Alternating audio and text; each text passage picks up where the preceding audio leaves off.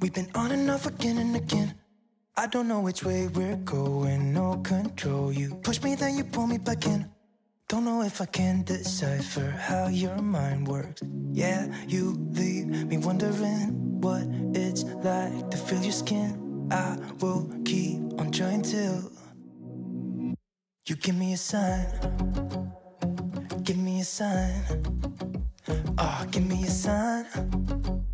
Baby, give me a sign. Hey guys, and welcome to my channel. If you are new, my name is Kristen, and today I'm doing some trash to treasure DIYs. DIYs, trash to treasure DIYs. I'm making over some yard sale finds, some Goodwill finds, and just some finds I already had laying around. Actually all the stuff I've had laying around for a while, just trying to get through my stash. Super excited about this. It is also a collab with DIY Beauty on Purpose. I'm super excited to be collabing with her. I will leave her link in the description box if you want to check out her channel.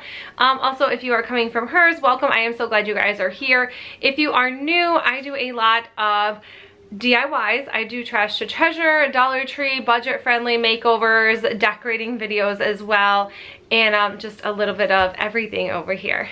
So yeah, let's get started with my outdoor.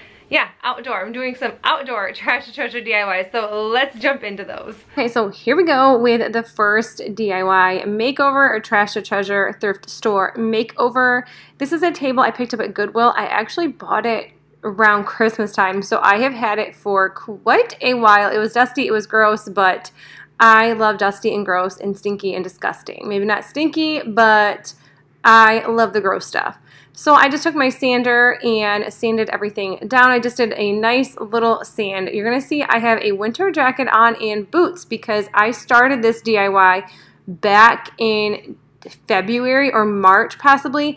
So I sanded everything, and then I went in with this green color spray paint. I think it is a satin jade. I will show you here in about 2 seconds. Right here, it's not satin jade. Oh, satin pistachio. And I was like, this is actually super cute. I'm going to spray paint. This is going to look great. It's not going to be white. It's not going to be black. It's going to be something different. And I started spray painting this and was like, yeah, this is going to work out really well for me. No, it didn't. Unfortunately, this sat in my craft room probably about I want to say at least 3, 4, 5 months, possibly looking just like this.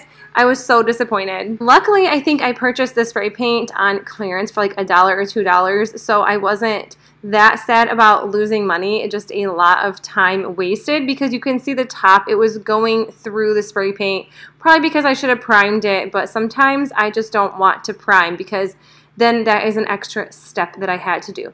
So recently, probably a few days ago, I decided to go back in with the Rust-Oleum chalk paint in the gray and spray paint that. It was a gorgeous day outside and it dried in no time. And now I'm wearing shorts, which is kind of funny because I have a winter jacket on or winter coat on and then shorts and t-shirt, which is in sandals. But that's just how it works sometimes because I feel like that if you fail on a project and you just like kind of give up. I gave up for a while, didn't throw it away, but I did give up. Just give me one more. You leave me hanging begging for more. Think that I'm addicted to this, can't resist to be a little risky and go for it cause I want you close. I'm so exposed when you're keeping me wondering. You know I'd do anything. So once it was dry and the spray painting was done, I went on my silhouette, and I love using a silhouette, although I know some people do not have them. Amazon has some amazing options for stencils if you'd rather purchase stencils, but I feel like if you buy so many stencils, it ends up being hundreds of dollars because I know you can find some decent sized ones, but they run between like $10 and $20, so I don't know, I guess it's whatever your preference is. You can always use some like carbon paper and you can stencil everything in that way using like free printables on Pinterest. I also use those as well, but I don't like buying printer ink, so I choose not to since I already have items to use for my silhouette in vinyl. That is just what I choose to use, and I think it is such long lasting and gives it such a really nice ending look. So this is what I did with it. I put it outside on the other side of our hammock bed. I think it's a hammock bed. And I love using these cute little tables, and especially when it was only like, I think it was $4.09 or $5.09. So inexpensive for this table, and I just absolutely love the way it turned out. I used decor I already had, and then I also used paint that I already had and I've used in a different project. So super excited about this. To be in your arms again. So give me a sign. Give me a sign. Oh, give me a sign. Baby, give me a sign. Just give me one more talking to you. Here we go again, staying up. This next DIY, or this thrift store makeover, I don't know why I say DIYs, is a magazine holder. So this was, my mom actually bought this, I'm pretty sure from Goodwill, if not a garage sale. But I'm just going to take some black spray paint, 98-cent or 97-cent spray paint from Walmart, and spray paint this whole entire thing.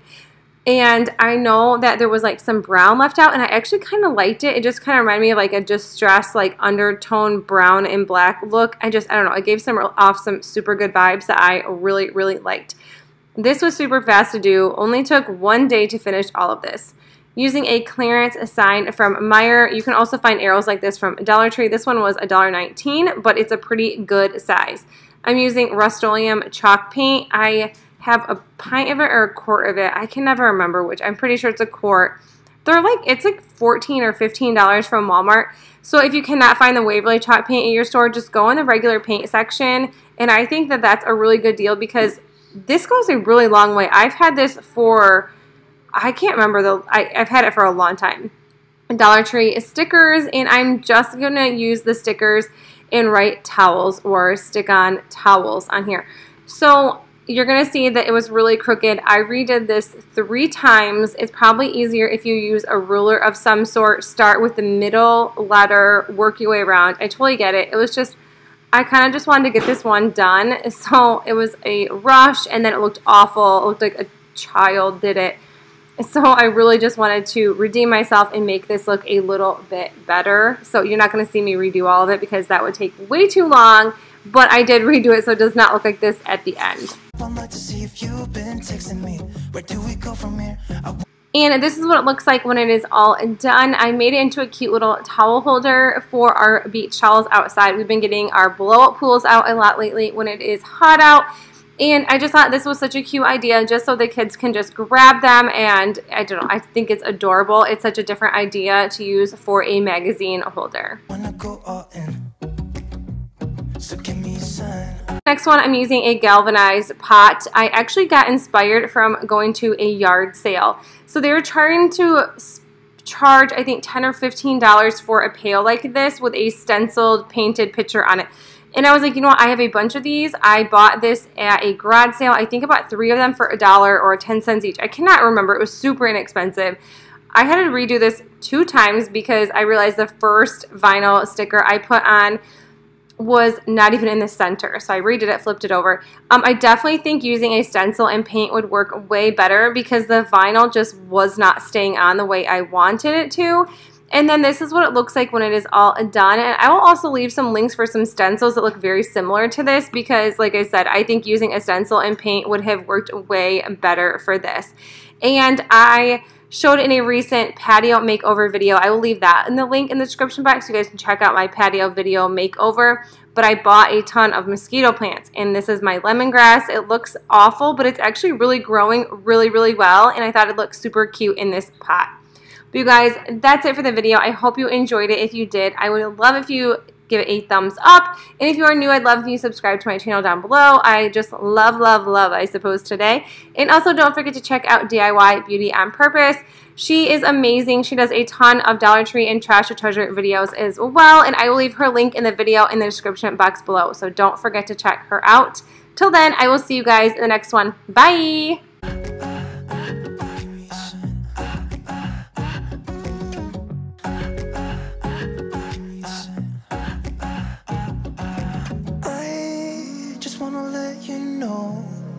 I could go for this, no more tricks. We could take things slow. Say you think about it too. When the lights go out and there's no doubt that I should be with, that I should be. We've been on and off again and again. I don't know which way we're going, no control. You push me, then you pull me back in. We've been on and off again and again. I don't know which way we're going, no control. You push me, then you pull me back in.